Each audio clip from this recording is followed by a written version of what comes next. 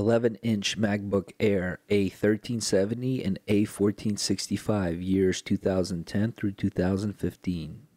Microphone replacement.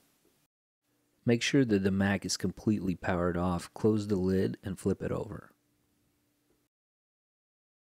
We're going to need a proprietary Apple's star-shaped pentalobe screwdriver bit.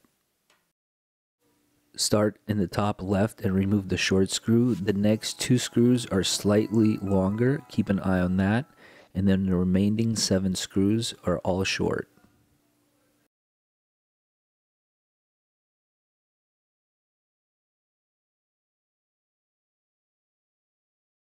With the screws removed, we can go ahead and just pop the back panel right up. Before we do any work, let's go ahead and disconnect that battery. Pry underneath it with your fingernail or a plastic tool and just pop it out of the way like so.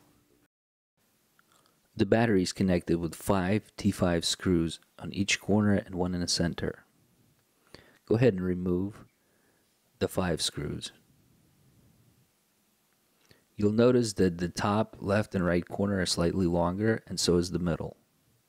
Go ahead and lift up and remove the battery. Lift up the I/O data cable and pry up the speaker connection. We'll need this disconnected.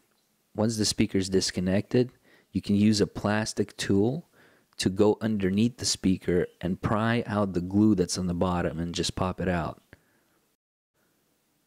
We'll now need to disconnect the microphone. It has a little eyelash, so you want to take a plastic tool and pop the eyelash up. And now you can work out the connection. Don't be afraid to disconnect the I/O cable and just get it out of the way so you can get it exposed. Now that it's disconnected, you can place back the I/O cable, and now you can just pry out the microphone. It's glued into the side of the Mac. Reassembly. Using some double-sided tape or residual glue, place the microphone back and align it with the little dots so that the sound can come through it. Once you have it aligned, go ahead and run that cable down and then plug it in and make sure to flip down that eyelash. Now go ahead, place back the speaker over the top. Also use double tape on the speaker if you need it.